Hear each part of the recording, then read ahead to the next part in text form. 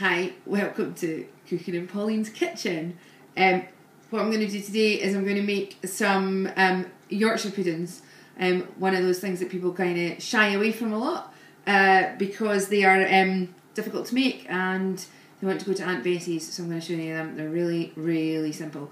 What you need is a 250ml prep bowl. That's our smallest size, which is 1 cup. And I've not weighed anything at all. It's all equal volumes. So I have got 1 cup of plain flour into my stainless steel mixing bowl. I have 1 cup of eggs, so I've just filled it up to the same volume. I've got 4 eggs in here today, depends on the size of your eggs, and I've topped it up with a little bit of water. And then I have got 1 cup of milk, and just pouring that in there. So that's 3 250ml prep bowls.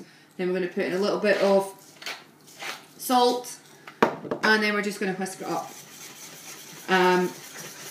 Doesn't need to be smooth. Just going to give it a wee whisk away here. Going to watch what I'm doing so I don't make too much of a mess in my kitchen. A lot of people are scared of making these because the usual method for making Yorkshire puddings is not very safe.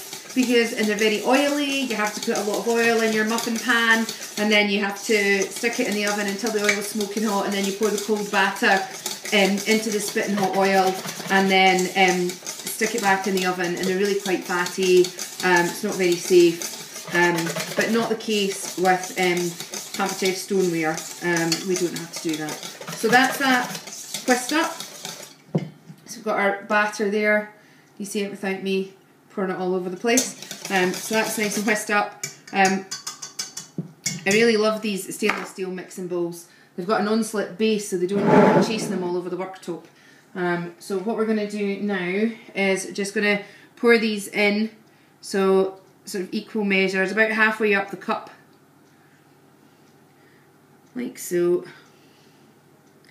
And then what we'll do, I've got my oven preheating, and they're going to go in the oven at 220 degrees for probably about 25 minutes.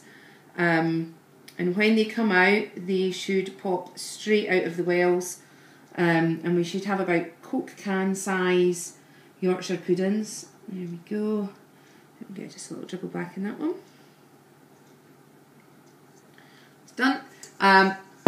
Pop that into the oven, about 25 minutes at 220 degrees, and I'll show you what they're like when they come back out of the oven.